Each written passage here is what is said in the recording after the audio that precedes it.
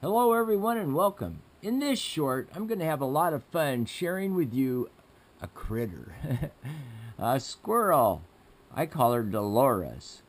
She hangs out with Wally in the boat shed where we do a lot of our experimental fishing gear building and play a little pool as well. And I share a few YouTube ideas about the chart book in there. And I thought it would be fun to show you this squirrel, Dolores, female, has a little nest in the boat shed. I don't know where Wally is.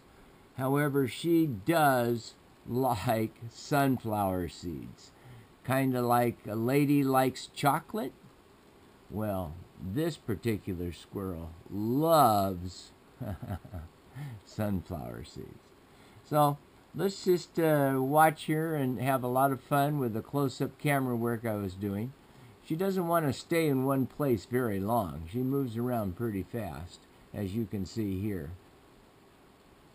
But I would think that maybe she's, 2 years old maybe? Look at those hands.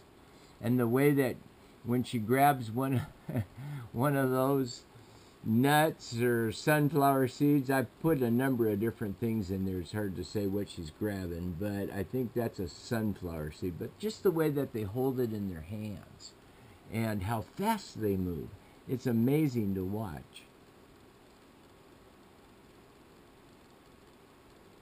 If you've just joined us for the first time, I'd like to welcome you to TMK Film.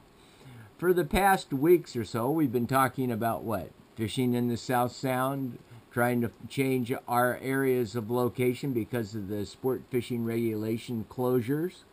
And we've talked about the different areas of Anderson Island up to Vashon Island, and we've talked a little bit about, a little boat maintenance and changing the oil in the outdrive and the water pump on your Volvo.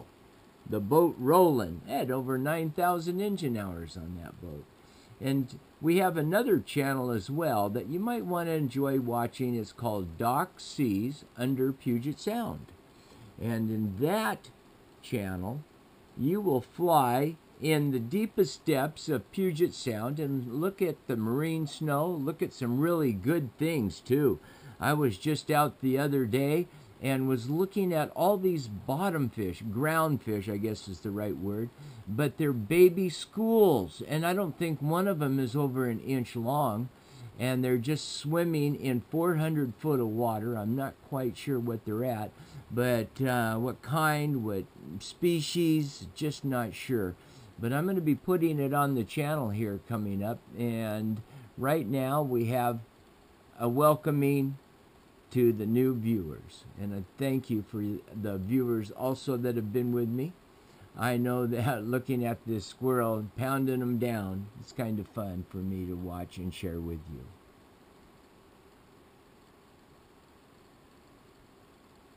you. Crazy. Just can't get over how fast they move and the way that they can just grab with their little hands.